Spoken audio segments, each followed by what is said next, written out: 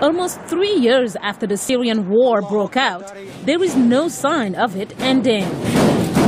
While fighting continues, millions of civilians caught in the crossfire have been internally displaced or have taken refuge in neighboring countries. Although some say a recent meeting in Geneva between the warring factions ended with little progress, UN mediator Lakhdar Brahimi said it laid a foundation for talks scheduled for February 10th.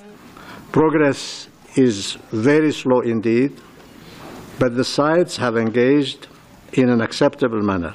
But while the peace talks were taking place in Geneva, the UN Under-Secretary General Jeffrey Feltman was discouraged. And we're sobered by the reality that probably not a single Syrian civilian was saved this week through the talks in Geneva. Feltman says he will start believing in these talks once they have an impact on the suffering.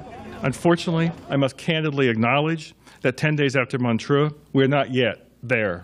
The U.S. State Department estimates that more than 9 million people are in need of assistance in Syria, with more than 6 million internally displaced and about 2.5 million refugees in Egypt, Lebanon, Iraq, Jordan, and Turkey. USAID Administrator Rajiv Shah just returned from Lebanon and Jordan.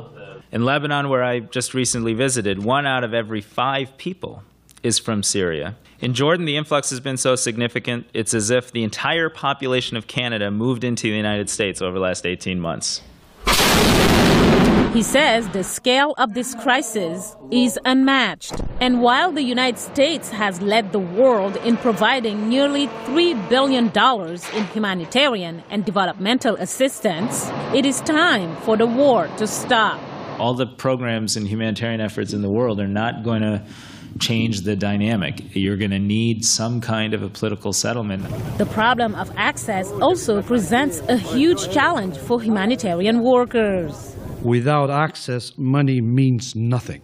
The EU Commission's special advisor, Anko Gospodinov, says it is frustrating to sit on trucks full of food and medicine and not be able to deliver it.